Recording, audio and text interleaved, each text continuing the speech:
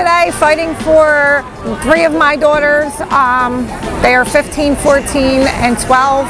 I had a caseworker from DHS come into my home back in September, on September 18th, 2017. She came into my home very nasty, very unprofessional. She was a trainee, first of all, so I don't know how she was even allowed at my house by herself. She came into my home, said she didn't see no signs of abuse, no signs of neglect, but she did tell me that I need to beat my kids, but don't leave marks. So I did report her for that, and since I reported her for that, everything just went downhill from there.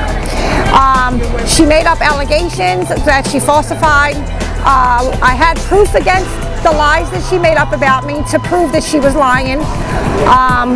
When I went into court, I tried to present evidence against the lies that she had told on me and my family, and the judge would not allow none of my witnesses to take the stand. She kicked them all out of the courtroom. My children, being older, they're old enough to testify. They were asked if they wanted to testify, and because my children's testimony would have destroyed their lies against me and their case against me, they threw my children out of the courtroom and prevented them from lying as well.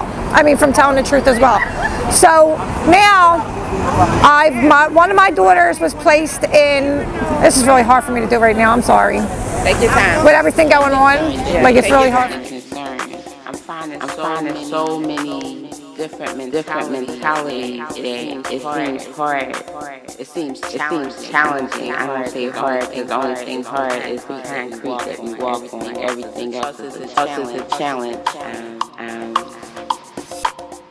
So I'm ready for this challenge, and I was built for this.